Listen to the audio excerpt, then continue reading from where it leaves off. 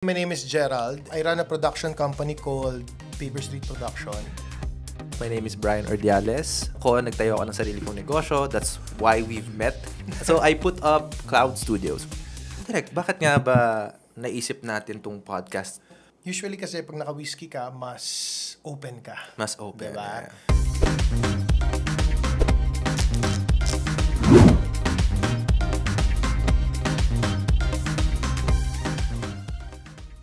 And today, Direk, we've already poured our drinks and we're ready to talk about our topic.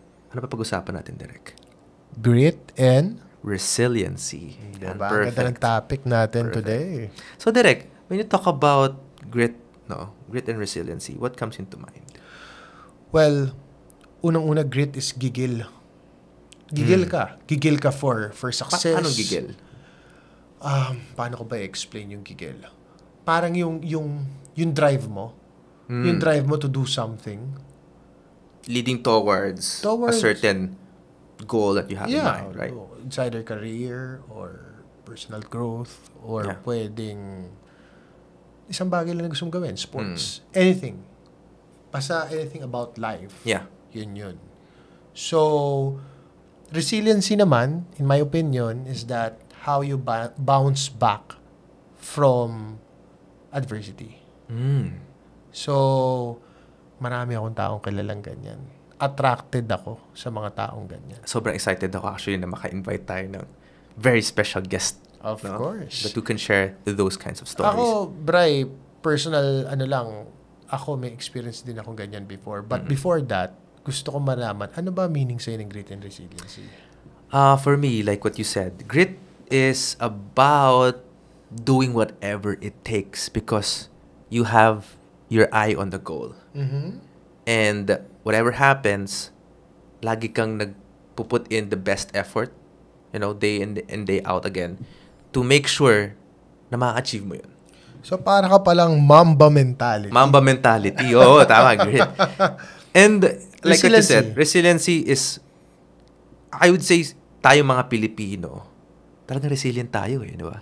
Na kahit anong dilubyo ang maranasan natin. Kahit anong bagyo, nakangiti pa din ang mga Pilipino. Totoo. So, I think we're naturally resilient.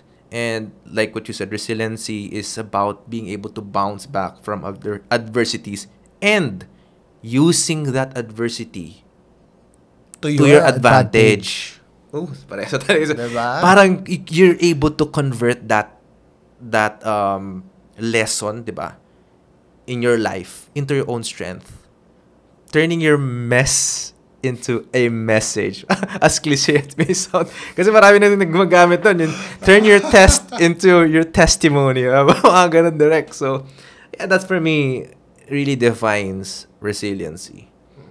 Yeah. Alam mo, hindi lahat ng tao merong grit and resiliency. Maraming tao, chill lang sila. And there's nothing wrong. There's nothing wrong.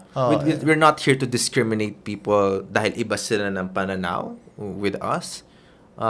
But really, ito kasi yung mga bagay na we feel like sa amin in our own lives, it works. And ito yung talagang we can relate to. Correct. Diba? Correct. Alam mo, just to share, yung magiging first guest natin sa next episode, share niya yung life story niya. Sobrang galing kasi parang doon ako nakakita ng tao na from nothing, naging something, tapos bumagsak. Pagkabagsak, bumangon ulit. Ibang klase. Yung parang flow, parang ups and downs of life. Ibang klase kasi parang kapag ikaw lubog na lubog ka na sa problema at sa utang, paano ka ba magbabounce back? Parang how will you recover from that situation? So kaya itong tao to very special sa akin kasi itong tao na to na-inspire ako sa kanya.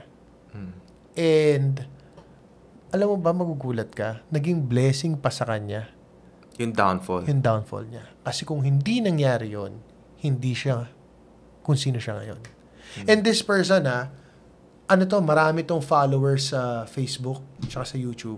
Ako, baka kilala to ng mga nakikinig. Ayun na nga. Pero, ako lang, happy lang ako for her. Sobrang happy ako for her success. And inspired ako sa kanya.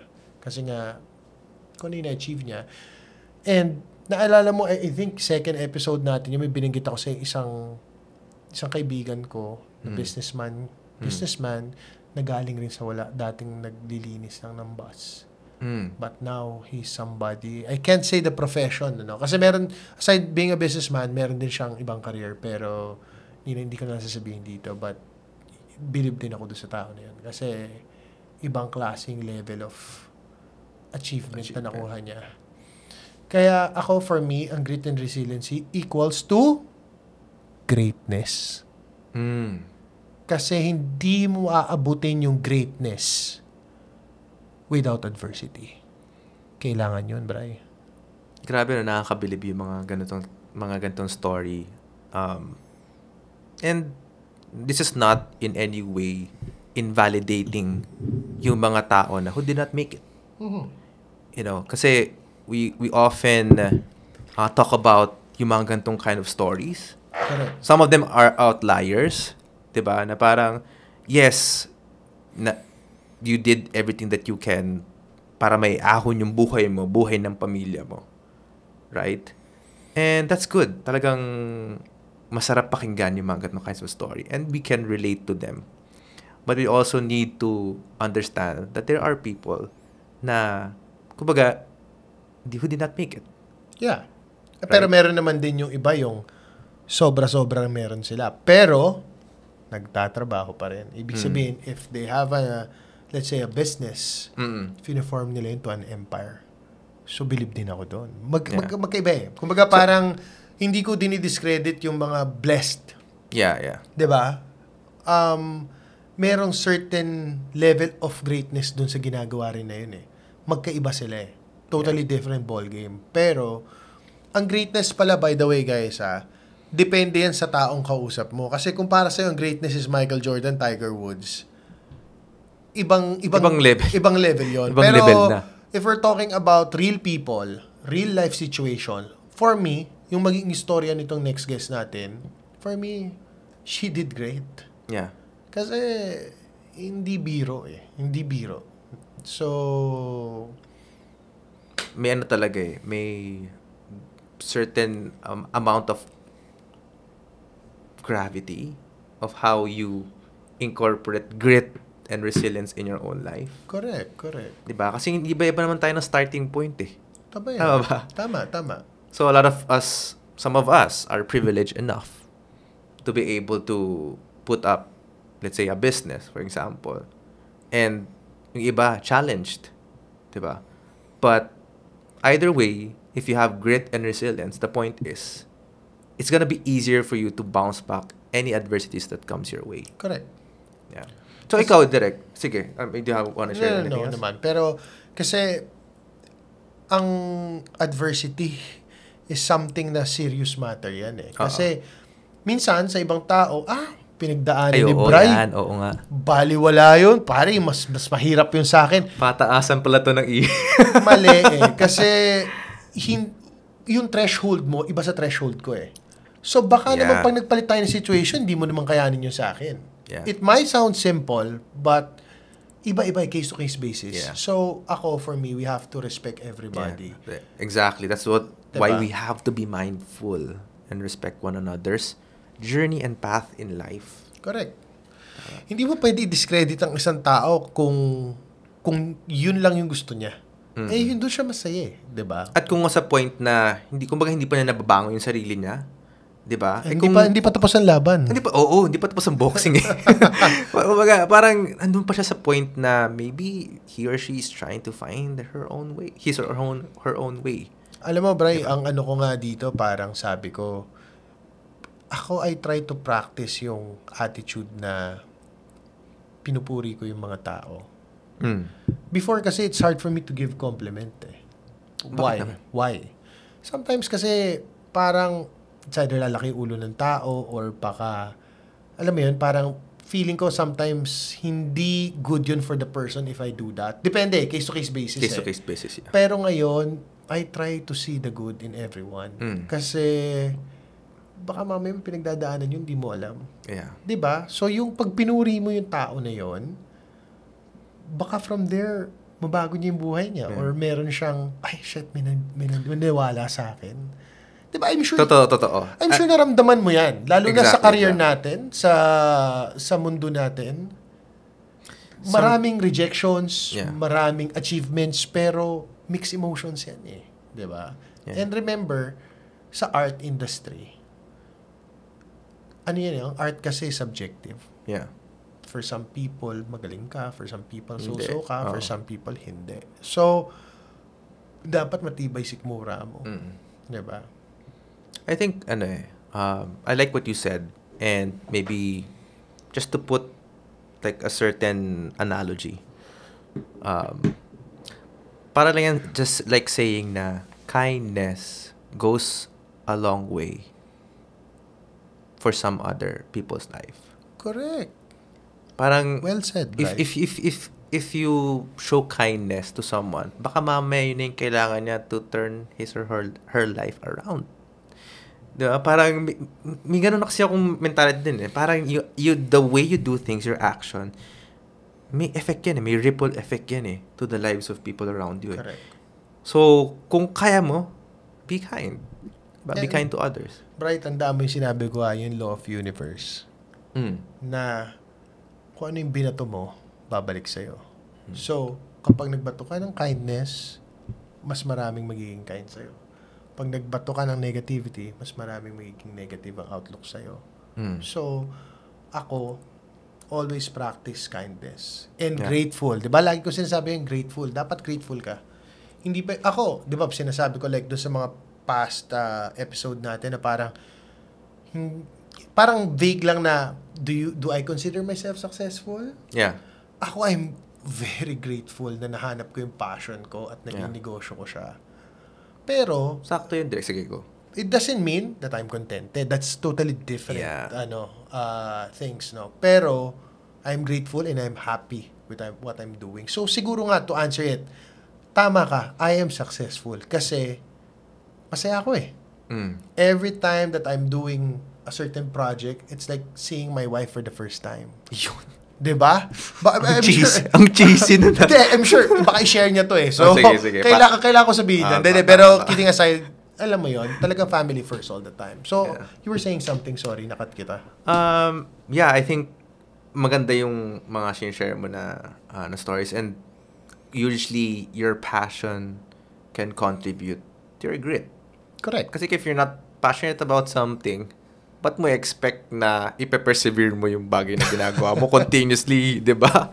Parang hindi siya aligned. Yeah, tsaka you cannot sustain it eh. Kapag hindi ka 100%. Yeah. So, and yun, just also to mention something, no? Ako, motto ko, parang always live your life 100%. Everything that you do in life, dapat, kung kaya mong pasobrahan mo. Kasi, yun yung magdadala sa'yo to the next level eh. So, something that, parang food for the thought. Yeah. Pero babalik ka, Direk, na dapat mahanap mo yung passion, or I would say yung right path for you eh. Before you can really say na, you know, sa certainty, may level of certainty ka na, oh my gosh, I can do this 100% any time of the day. Pero ako, Bray, anything eh. I mean, bakit ko sinasabi yung gano'n na, kunyari, let's say, I'm into sports or ito na lang, video production. Hindi pwedeng hindi ko ibigay yung 100% ko kasi pangalan mo yung nakasalalay doon eh. And number two, parang, bakit mo pa gagawin yan kung hindi mo gagalingan. Hindi mo gagalingan, 'di ba? Parang wag na, sayang, 'di ba? Sayang yung time, sayang yung effort. So, ako, kumbaga, I mean, it doesn't mean na pag sinabi kong binigay mo 100%, mo gagaling ka na sagad. No. Pero try to put in a lot of effort and hard work para at least if you don't achieve yung something na alam mo yun, nilook forward mo, hindi ka madi-disappoint. Kasi at the end of the day, alam mo, you gave it your all. Yes. Correct. So, ikaw, Derek, how do you cope from adversities? Ako, marami rin kasi akong life experiences, no? Na baka butin tayo bukas pag kinuwento ko lahat, no? But ako, sample, my mother is a single parent. Your mom, yeah. Oo. So, tapos I never saw my dad. My dad's Persian, mom's Filipina. So, growing up without a dad is a little bit, how would I say it? Siguro, hindi ko alam kung less privilege ang dapat term, pero parang it's harder for me kasi nga, isa lang magulang mo eh. Pero, it doesn't mean na yung nanay ko, hindi niya nagampanan yung pagiging tatay. So ako, parang, instead of me dwelling on that, ang inisip ko, kung ano yung advantage na nanay lang ang meron ako. So, gets mo? Perspective mo, iibahin mo. It has to come from you eh. Parang ako nung bata ako, I wasn't privileged enough to have finer things eh. So, ako, I need to work double time for me to buy the things that I want. Which, kung hindi nangyari yon, hindi ako ngayon kung sino ako eh.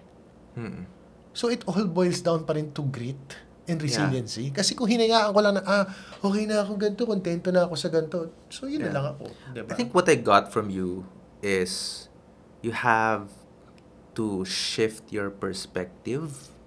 And it comes from yung sa resiliency part, no? Shift your perspective and reframe kung ano man yung negative na nangyari. And try to form a positive outlook. Correct. From that experience. Tama. Diba? Kasi so ako kung you're always looking at the negative, you won't be able to bounce back eh. Baliwala. If you weren't able to rephrase. Baliwala. Ako, Bray, alala ko, we were talking over the phone. I think that was like 3 days ago. Anong ginawa mo? Paano ka naka-bounce back dun sa mga, alam mo yun, series of unfortunate events? Wala naman akong parang sobrang tearjerker na story. Katulad mo, na kompleto naman yung pamilya ko. We're basically middle class, and just like most of us na we weren't really provided with amenities. Amenities talaga yung term natin. No? Amenities, and kumbaga, press tayo ng pananaw eh. We work hard on the things that we have. So parang it's also a way for us to appreciate yung sarili natin. Correct. Kasi we give back to ourselves eh. Pero we also give to other people. Pay it forward. Parang you always paying it forward. So kahit na alam mong walang balik, you give or add value to other people. So ako, adversity-wise, siguro if I may share yung sa pandemic, kasi like sobrang humina yung negosyo namin sa family business namin. And I was stuck with, since I was the provider sa fiancé ko and I. So, I was stuck with the dilemma na, okay, either gamitin ko yung ipon ko pang pakasal, or I just set up my own business and paikuti ko yung pera. So ngayon, alam ko rin pinili mo. Oo naman. Kasi, like, I feel like, spending on a wedding na one time off.